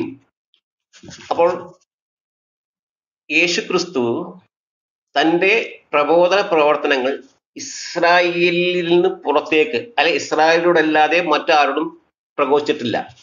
അത് തന്നെ അപ്പോസ്തലന്മാരെ ഏറ്റെടുക്കുകയും ഇസ്രായേലിലേക്ക് മാത്രം പ്രബോധന പ്രവർത്തനങ്ങൾ മുന്നോട്ട് പോവുകയും ചെയ്തു. നിലവിലുള്ള സുവിശേഷങ്ങൾ പരിശോധിച്ചാൽ ദൈവത്തിന്റെ സുവിശേഷം 26-ാം അധ്യായം 13-ാം വാക്യത്തിൽ യേശു പറയുന്നു. അതായത് ഈ ഇന്ന് നിലവിൽ 4 സുവിശേഷങ്ങളാണ് ഉള്ളത്. ഈ 4 സുവിശേഷങ്ങളിലായിട്ട് മത്തായിയും മാർക്കോസും ദൈവത്തിന്റെ സുവിശേഷം സംബന്ധിച്ചുള്ള സൂചന നൽകുന്നുണ്ട്. അത് അദ്ദേഹം പറയുകയാണ്. അതായത് 26-ാം അധ്യായം 13-ാം വാക്യത്തിൽ യേശു പറയുന്നു, സത്യമായി ഞാൻ നിങ്ങളോട് പറയുന്നു, ലോകത്തിൽ എവിടെയെല്ലാം ഈ സുവിശേഷം പ്രസംഗിക്കുമോ അവിടെയെല്ലാം ഇവൾ ചെയ്ത കാര്യം ഇവളുടെ സ്മരണയ്ക്കായി പ്രസ്താവിക്കപ്പെടുന്നു. ഈ വചനത്തിൽ പ്രതിപാദിച്ച ഈ സുവിശേഷം എന്ന പദത്തിൽ ഈ എന്ന പ്രയോഗം വളരെ ശ്രദ്ധയാണ്. കാരണം ഈ എന്നത് ഏതെങ്കിലും വസ്തുവിനെയോ ഏത് സാധനത്തെയോ ചൂണ്ടിക്കാണിക്കാൻ നമ്മൾ ഉപയോഗിക്കും. നമ്മൾ സാധാരണ ഈ കൊളോക്കിയലായിട്ട് ഉപയോഗിക്കാറുണ്ടായി, ഈ മനുഷ്യനെ ഉപയോഗിക്കുമല്ലോ. അപ്പൊ ഈ എന്ന് പറയുമ്പോൾ ഒരു പർട്ടിക്കുലർ അല്ലെങ്കിൽ ഒരു വ്യക്തിയിലേക്ക് ചൂണ്ടിക്കൊണ്ടാണ് ഈ എന്ന് ഉപയോഗിക്കുന്നത്. ഇവിടെ ഈ സുവിശേഷം എന്ന് പറയുമ്പോൾ ഒരു സുവിശേഷം ഉണ്ട് യേശുവിന്റെ പക്കല്. ആ സുവിശേഷമാണ് ദൈവത്തിന്റെ സുവിശേഷം കൊണ്ട് അർത്ഥമാക്കുന്നത്. മറ്റൊരു വചനത്തിൽ മാർക്കോസ് സുവിശേഷം 1-ാം അധ്യായം 30-ാം വാക്യത്തിൽ പറയുന്നത് ഇപ്രകാരമാണ്, സത്യമായി ഞാൻ നിങ്ങളോട് പറയുന്നു, എന്നെ പ്രതിയും സുവിശേഷത്തെ പ്രതിയും ഭവനത്തെയോ സഹോദരന്മാരെയോ സഹോദരിമാരെയോ മാതാവിനെയോ പിതാവിനെയോ മക്കളെയോ വയലുകളെയോ ത്യജിക്കുന്നവരിലാർക്കും ഇവിടെ വെച്ച് തന്നെ 100 ഇരട്ടി ലഭിക്കാതിരിക്കയില്ല. ഈ വചനത്തിനും സുവിശേഷം പ്രതി എന്ന് ഉപയോഗിച്ചിട്ടുണ്ട്. അപ്പൊ അതും യേശു ദൈവത്താൽ അയച്ച അല്ലെങ്കിൽ അവതരിച്ച സുവിശേഷത്തെയാണ് സൂചിപ്പിക്കുന്നത്, വ്യക്തമാണ്. അപ്പൊ ഇത്രയും പറഞ്ഞത് ഈ യേശുവിന് അവതരിച്ച ദൈവത്തിന്റെ സുവിശേഷത്തിന്റെ ചില അല്ലെങ്കിൽ പ്രയോഗങ്ങൾ അല്ലെങ്കിൽ സൂചനകൾ എവിടെയുണ്ട്? മത്തായിലും മാർക്കോസിലും ഉണ്ടെന്നാണ് പറഞ്ഞു വരുന്നത്. നമുക്ക് ഇനി പരിശോധിക്കേണ്ടത് മാർക്കോസ് സുവിശേഷം 1-ാം അധ്യായം 14-ാം വാക്യത്തിൽ പറഞ്ഞ ദൈവത്തിന്റെ സുവിശേഷം ഇത് നിലവിലുണ്ടോ എന്നതാണ്. ഇത് വളരെ കൂലങ്കഷമായിട്ട് ചർച്ച ചെയ്യേണ്ട വിഷയമാണ്. എങ്കിലും ഞാൻ പരമാവധി ചുരുക്കി പറയാനാണ് ആഗ്രഹിക്കുന്നത്. ഒരു പക്ഷേ ഞാൻ ഇത് പറയുമ്പോൾ ഈ എന്നെ ശ്രമിക്കുന്ന ബൈബിൾ അറിയുന്ന ബൈബിൾ പണ്ഡിതന്മാർക്ക് കാര്യങ്ങൾ ഗ്രഹിക്കാൻ കഴിയുമെന്ന് ഞാൻ വിശ്വസിക്കുന്നു. കാരണം ഞാൻ പരമാവധി ഇത് എടുത്തിരിക്കുന്നത് ബൈബിളിൽ നിന്ന്, നേരത്തെ പറഞ്ഞ പോലെ ബൈബിളിൽ നിന്നും ബൈബിൾ പണ്ഡിതന്മാരുടെ ഉദ്ധരണിൽ നിന്നുമാണ്. ശരി, അത് പറയട്ടെ. അതായത് ഒന്നും പറയട്ടെ. മാർക്കോസ് സുവിശേഷം 1-ാം അധ്യായം 14-ാം വാക്യത്തിൽ പറഞ്ഞ ദൈവത്തിന്റെ സുവിശേഷം ഇന്ന് നിലവിലുണ്ടോ? ഇല്ല എന്നതാണ് വസ്തുത. അത് എന്നെ നഷ്ടപ്പെട്ടു പോയി? അല്ല, അവിടെ അല്ലാതെ ഉപയോഗിക്കുന്ന കാരണം നഷ്ടപ്പെട്ടതല്ല, നശിപ്പിച്ചതാണ്. നശിപ്പിച്ചു എന്നതാണ് ശരി. എങ്കിൽ ആര് നശിപ്പിച്ചു? എന്ന് നശിപ്പിച്ചു? എന്തിനു വേണ്ടി നശിപ്പിച്ചു? തുടങ്ങിയ കാര്യങ്ങൾ ബൈബിളിന്റെ ഭൂമിയിൽ നിന്നുകൊണ്ട് പരിശോധിക്കേണ്ടിയിരിക്കുന്നു. ഇൻഷാ അല്ലാഹ് ഇനി ആ ഭാഗമാണ് പരിശോധിക്കാണ്ടി പോകുന്നത്. ഞാൻ നേരത്തെ പറഞ്ഞല്ലോ, ഇത് ഒരു പക്ഷേ ഈ ബൈബിൾ അറിയുന്ന വ്യക്തികൾക്ക് ഗ്രഹിക്കാൻ പറ്റും. യേശുവിന്റെ പരസ്യ പ്രബോധനം നടത്തിയത് 3.5 വർഷമാണ്. അത് യോഹന്നാൻ സുവിശേഷ പ്രകാരമാണ് ഞാൻ പറയുന്നത്. അദ്ദേഹത്തിന്റെ തിരോധാനത്തിന് ശേഷം പ്രബോധന ദൗത്യം ഏറ്റെടുത്തത് അദ്ദേഹത്തിന്റെ സഹോദരനായ യാക്കോബും അപ്പോസ്തലന്മാരായ പത്രോസും യോഹന്നാൻ തുടങ്ങിയവരാണ്. യെരുശലേം കേന്ദ്രീകരിച്ചാണ് അവർ പ്രേഷിത പ്രവർത്തനം നടത്തിയത്.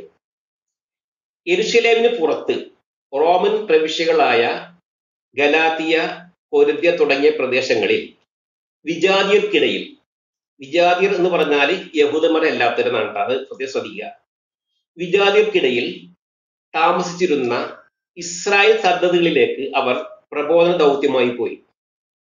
അവർ തോറയ്ക്ക് മുഖ്യ പ്രാധാന്യം നൽകിക്കൊണ്ട് ദൈവത്തിന് സുവിശേഷം പ്രബോധനം ചെയ്തു. കുറച്ച് വർഷങ്ങൾ അത് തുടർന്നു പോന്നു. ഈ സന്ദർഭത്തിലാണ് പൗലോസ് താൻ വിജാതിയിലേക്ക് അയക്കപ്പെട്ട അപ്പോസ്തലനാണെന്ന് സ്വയം അവകാശപ്പെട്ടുകൊണ്ട് അദ്ദേഹത്തിന്റെ ഒരു ദൈവശാസ്ത്രവുമായി രംഗപ്രവേശനം ചെയ്യുന്നത്. യേശുവിന്റെ തിരോധാനത്തിന് ശേഷം ഏകദേശം 8-10 വർഷം കഴിഞ്ഞാണ് അദ്ദേഹം പ്രത്യക്ഷപ്പെടുന്നത്. പൗലോസിന്റെ ദൈവശാസ്ത്രം യേശുവിന്റെ അധ്യാപനങ്ങൾക്ക് അഥവാ ദൈവത്തിന്റെ സുവിശേഷത്തിന് ഘടകവിരുദ്ധമായിരുന്നു. മാത്രമല്ല, തോറ അനുസരിച്ച് ജീവിക്കുന്ന എല്ലാവരും ശപിക്കപ്പെട്ടവരാണെന്നും അദ്ദേഹം പ്രഘോഷിച്ചു. പൗലോസിന്റെ ഈ പ്രവർത്തനം ഗലാത്തിയ, പൊരുന്തിയ തുടങ്ങിയ പ്രദേശങ്ങളിൽ വിദ്യാർത്ഥികൾക്കിടയിൽ ചിതറി താമസിച്ചിരുന്ന യേശു വിശ്വസ ഇസ്രായേലുകൾക്ക് പ്രശ്നങ്ങൾ സൃഷ്ടിച്ചു. അതിന്റെ ഏകദേശ രൂപം POC ബൈബിൾ ഗലാത്തിയ ലേഖനത്തിന്റെ ആമുഖത്തിൽ കൊടുത്തിട്ട് അത് ഞാൻ ആ ബൈബിളിൽ നിന്ന് വായിക്കാം. ശ്രദ്ധിക്കുക. ഗലാത്തിയയിലെ സഭ മിക്കവാറും യഹൂദേതര ക്രിസ്ത്യാനികൾ മാത്രം അടങ്ങിയതായിരുന്നു. പൗലോസ് ഗലാത്തിയ വിട്ട ശേഷം യഹൂദ ക്രിസ്ത്യാനികൾ അഥവാ ഇസ്രായേല് ക്രിസ്ത്യാനികൾ ഉദ്ദേശിക്കുന്നത് യേശുവിൽ വിശ്വസിച്ച ഇസ്രായേല് യഹൂദ ക്രിസ്ത്യാനികൾ അവിടെ സന്ദർശിച്ച് അബദ്ധ പ്രബോധനങ്ങൾ വഴി സഭയിൽ ആശയക്കുഴപ്പങ്ങൾ സൃഷ്ടിക്കാൻ ഇടയായി. വിജാതീയനായ ഒരാൾ ക്രിസ്ത്യാനിയാകണമെങ്കിൽ മോശയുടെ നിയമങ്ങൾ അനുസരിക്കണമെന്നും യഹൂദ ആചാരങ്ങളൊക്കെ പാലിക്കണമെന്നും പരിച്ഛേദനത്തിന് വിധേയനാകണമെന്നും ചുരുക്കത്തിൽ ഒരു യഹൂദനാകണമെന്നും അവർ നിർബന്ധിച്ചു. ഇവരുടെ സ്വാധീനത്തിലും സമ്മർദ്ദത്തിലും പരിച്ഛേദനം സ്വീകരിച്ച ഗലാത്തിയർ മറ്റുള്ളവരെ അതിന് പ്രേരിപ്പിച്ചുകൊണ്ടിരുന്നു. യഹൂദ ആചാരവാദികളാകട്ടെ പൗലോസിന്റെ അധികാരത്തിനെയും ചോദ്യം ചെയ്യാൻ തുടങ്ങി. മോശയുടെ നിയമത്തിന്റെ അനുഷ്ഠാനത്തിന് പ്രാധാന്യം നൽകാതെ വിജാതീയ ക്രിസ്ത്യാനികൾക്ക് വേണ്ടി സുവിശേഷത്തെ ലാഘവപ്പെടുത്തിയെന്നും തന്മൂലം പൗലോസിന് അപ്പോസ്തലനാകാൻ അധികാരമില്ലെന്നും അവർ വാദിച്ചു.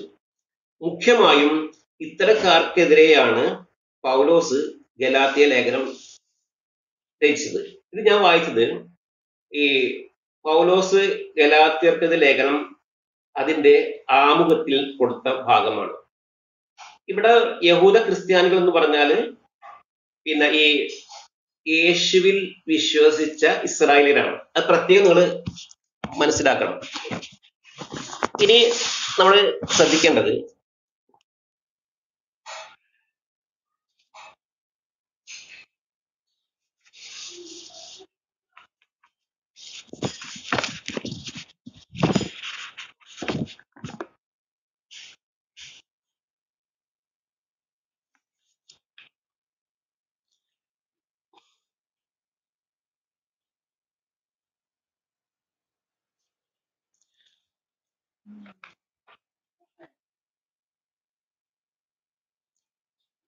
ഹലോ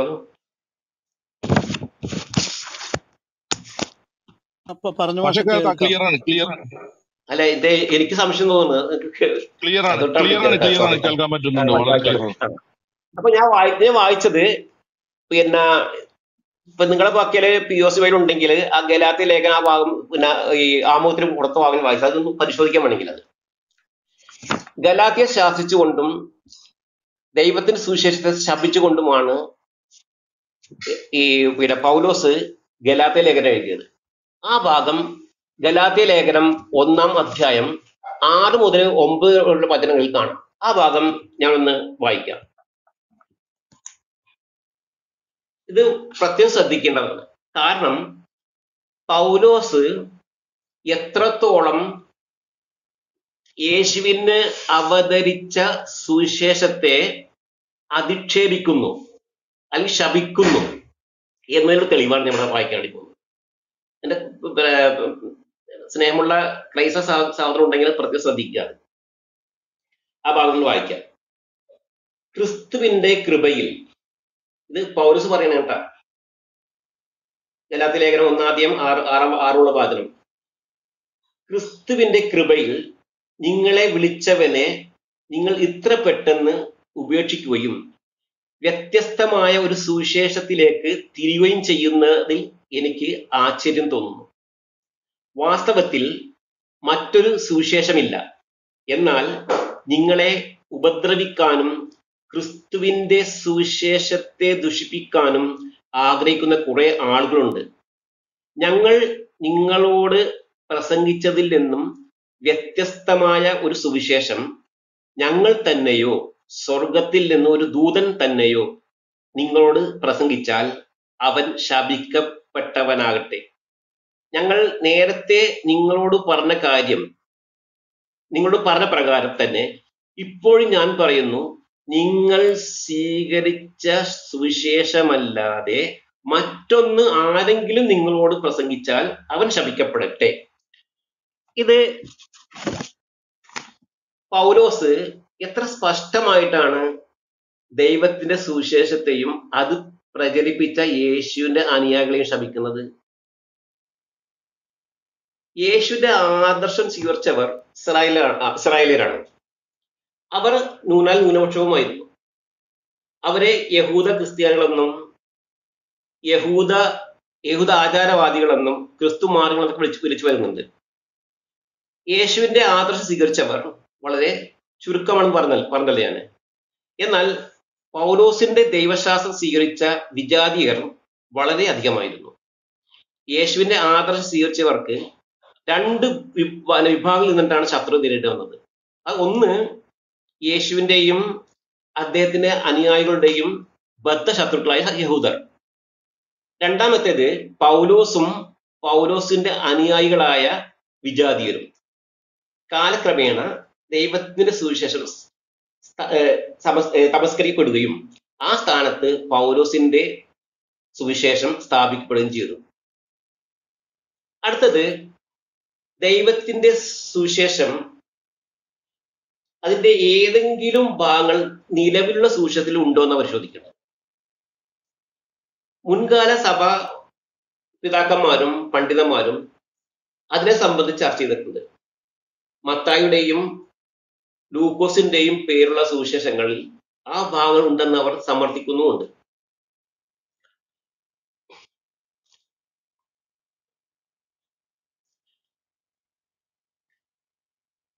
രണ്ടാം നൂറ്റാണ്ടിൽ ജീവിച്ചിരുന്ന പപ്പിയാസ് എന്ന സഭാപിതാവ് ഈ സുവിശേഷത്തെ സംബന്ധിച്ച്, അതായത് ഈ ദൈവത്തിന്റെ സുവിശേഷത്തെ സംബന്ധിച്ച് പ്രതിപാദിച്ചതായി F.F. ബ്രൂസ് അദ്ദേഹത്തിന്റെ പുതിയ നിയമരേഖകൾ അവ വിശ്വസനീയമോ എന്ന പുസ്തകത്തിൽ രേഖപ്പെടുത്തിയിട്ടുണ്ട്. ആ ഭാഗം അദ്ദേഹത്തിന്റെ പുസ്തകത്തിൽ നിന്ന് ഞാൻ ഉദ്ധരിക്കാം. അദ്ദേഹം പുസ്തകത്തെ ഉദ്ധരിക്കുന്നത് കാരണം ഈ ക്രൈസ്തവര് ഒരിക്കലും എന്റെ വാക്കുകൾ ഞാൻ സ്വന്തമായി ഉപയോഗിച്ചിട്ടില്ല എന്ന് പറയാൻ വേണ്ടിയിട്ടാണ് ഞാൻ ഈ ബൈബിളിൽ നിന്നും ആ ബുക്കിൽ നിന്നും വായിക്കുന്നത് കേട്ടോ. ആ ഭാഗം ശ്രദ്ധിക്കുക നിങ്ങൾ. അതായത് ഒന്ന് ശ്രദ്ധിക്കുക, ഞാൻ ഇവിടെ പറഞ്ഞു വന്നത് 2-ാം നൂറ്റാണ്ടിൽ ജീവിച്ചിരുന്ന പപ്പിയാസ്, കാരണം ഒരു സഭാപിതാവാണ്, 2-ാം നൂറ്റാണ്ടിൽ ജീവിച്ച സഭാപിതാവാണ്. ഈ സുവിശേഷത്തെ അഥവാ യേശുവിന്റെ അവതരിച്ച ദൈവത്തിന്റെ സുവിശേഷം സംബന്ധിച്ച് പ്രതിപാദിച്ചിട്ടെന്ന് F.F. ബ്രൂസ് പറയുകയാണ്. ആ ഭാഗം വായിക്കാം.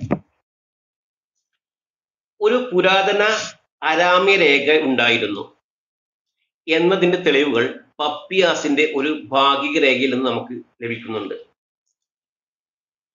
പപ്പിയാസിന്റെ പ്രസ്തുത രേഖയിൽ നാം ഇപ്രകാരം കാണുന്നു: മത്തായി ലോജിയ രചിച്ചത് എബ്രായ ഭാഷയിലാണെന്നും, അത് ബ്രാക്കറ്റിൽ, അതായത് അരാമ്യ ഭാഷയിൽ, ഓരോരുത്തരും തനിക്ക് കഴിയുന്നതിന്റെ പരമാവധി നല്ല നിലയിൽ അവയെ വിവർത്തനം ചെയ്തു. ലോജിയ എന്ന ഈ പ്രയോഗത്തിന്റെ അർത്ഥത്തെക്കുറിച്ച് അനേക വിശദീകരണങ്ങൾ നൽകുന്നുണ്ട്. അതിന്റെ വ്യാഖ്യാർത്ഥ്യം ദൈവിക അരുൾപ്പാടുകൾ അഥവാ ദൈവവചനം എന്നാണ്. എന്നാൽ ഏറ്റവും നല്ല വിശദീകരണം നമ്മുടെ കർത്താവായ യേശുവിന്റെ ഉപദേശങ്ങളുടെ ഒരു സമാഹാരമാണ് ആ വാക്കുകൾ സൂചിപ്പിക്കുന്നത് എന്നതാണ്. ഇതാണ് അദ്ദേഹം ഈ പപ്പിയാസിനെ സംബന്ധിച്ച് ഈ F.F. ബ്രൂസ് പറയുന്നത്. അപ്പൊ പപ്പിയാസിന്റെ കാലഘട്ടത്തില്, അതായത് പപ്പിയാസ് 2-ാം നൂറ്റാണ്ടില്, ആ കാലഘട്ടത്തില് ഈ മത്തായി, യേശുവിന്റെ അപ്പോസ്തലനായ മത്തായി അരാമ്യ ഭാഷയിൽ എഴുതിയ ഒരു സുവിശേഷം ഉണ്ടായിരുന്നു. അതിന് ലോജിയ എന്ന് പേരിട്ടിരുന്നു. ലോജിയ എന്ന് വെച്ചാല് ലോഗോസ് എന്ന ഗ്രീക്ക് പദത്തിന്റെ ഒരു രൂപമാണ്. ലോജിയ is equal to logos. Logos ഗ്രീക്കില് അതിന്റെ അർത്ഥം വരുന്നത് ഈ വചനം എന്നാണ്. അത് ആത്മീയ അർത്ഥത്തില് അല്ലെങ്കിൽ ഈ മതപരമായ അർത്ഥത്തിൽ അതിന് ദൈവവചനം എന്നാണ് ക്രൈസ്തവ പണ്ഡിതന്മാർ അതിനെ വിശേഷിപ്പിക്കുന്നത്. അപ്പോ ഇവിടെ പറഞ്ഞു വന്നത് ഇദ്ദേഹം നമ്മുടെ പപ്പിയാസ് ഈ ദൈവത്തിന്റെ സുവിശേഷത്തെ സംബന്ധിച്ച് പറഞ്ഞതായിട്ട് വരുന്നത്. ഇനി അടുത്തത് നോക്കാം. യേശുവിന്റെ അപ്പോസ്തലനായ മത്തായി അരമായ ഭാഷയിൽ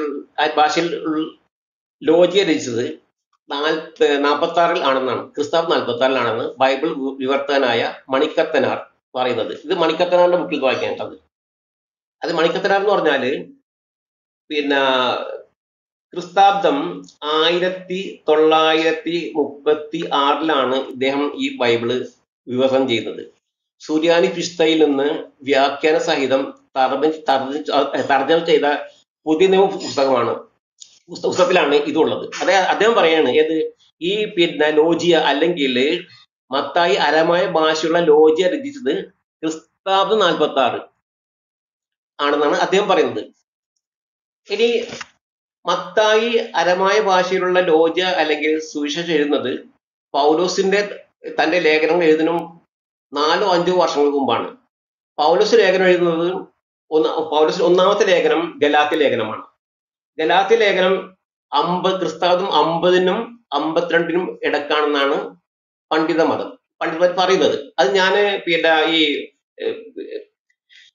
ഈ ബൈബിൾ പണ്ഡിതന്മാരുടെ പുസ്തകത്തിൽ നിന്നുള്ള ഉദ്ധരണത്താണ് പറഞ്ഞത്. മത്തായി എഴുതിയ ലോജിയയിൽ യേശുവിന്റെ പീഡാനുഭവങ്ങളോ കുരിശുമരണം സംഭവങ്ങളോ ഉയർത്തെഴുന്നേൽപ്പിനെ സംബന്ധിച്ച് ഒന്നും ഉണ്ടായിരുന്നില്ല. മാത്രമല്ല തോറക്ക് മുഖ്യ പ്രാധാന്യത നൽകപ്പെട്ടിരുന്നു.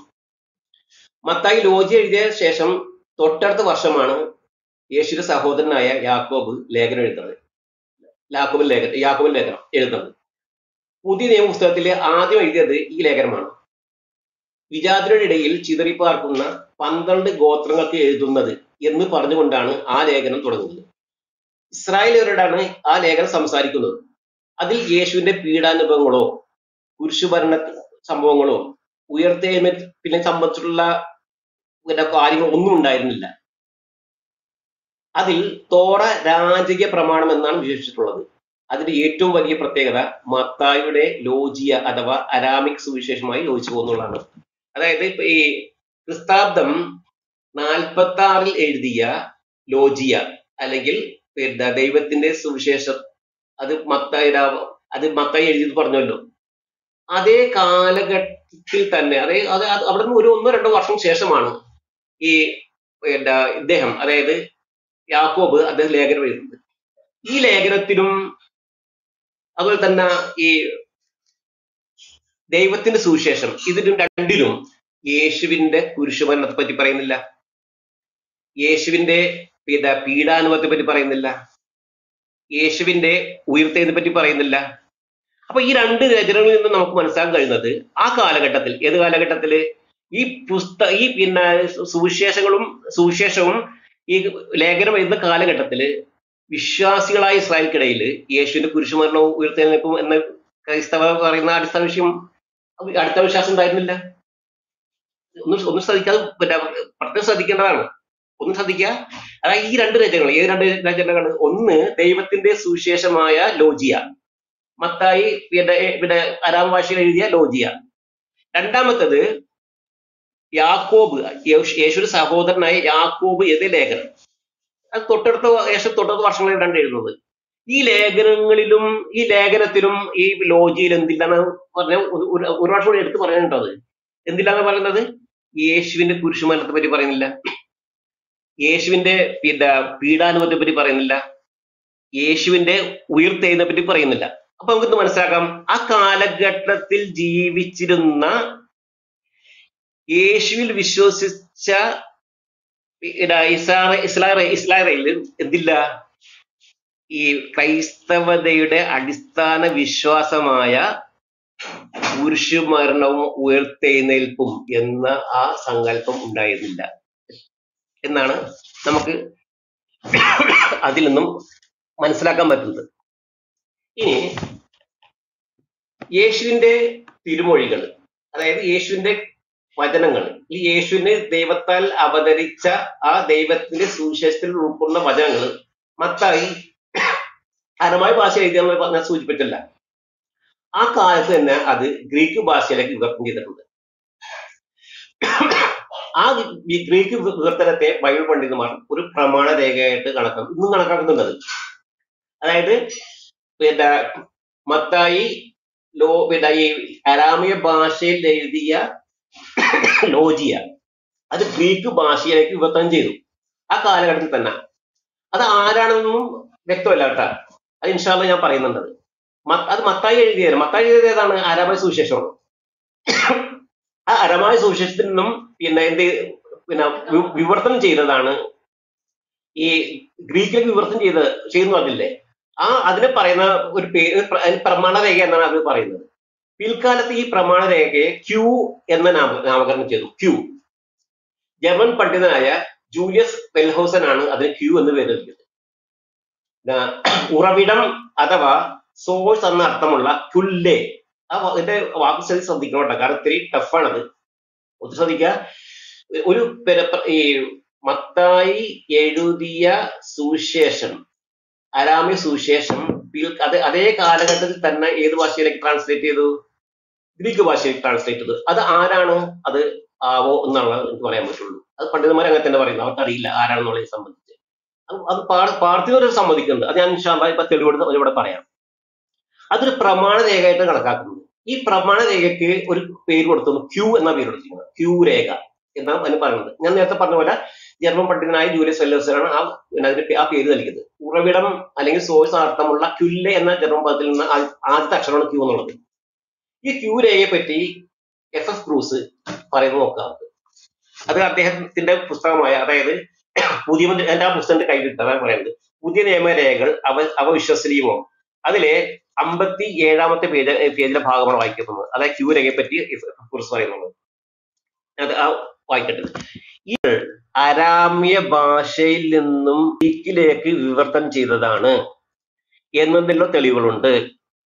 അരാമ്യ ഭാഷയിലെ കേവലം വാമൊഴികളായ പാരമ്പര്യങ്ങളിൽ നിന്നുമല്ല പ്രസ്തുത ആ ഭാഷയിലെ പ്രമാണ രേഖയിൽ നിന്ന് തന്നെയാണ് വിവർത്തനം ചെയ്തത്. ക്രിസ്തുവിന്റെ കാലത്ത് അരാമ്യ ഭാഷ പലസ്തീനിലും വിശിഷ്യ ഗലീലിയയിലും പൊതുവെ സംസാര ഭാഷയായി പരിഗണിക്കപ്പെട്ടിരുന്നു. മാത്രമല്ല യേശുവും അവന്റെ അപ്പോസ്തലന്മാരും സ്വാഭാവികമായിട്ടും സംസാരിച്ച ഭാഷയും മിക്കവാറും അത് തന്നെ. ഇത് എഫ് ബ്രൂസിന്റെ അഭിപ്രായമാണ്. അതായത് ക്യൂ രേഖയെ പറ്റിയുള്ള പരസ്പരമാണ്.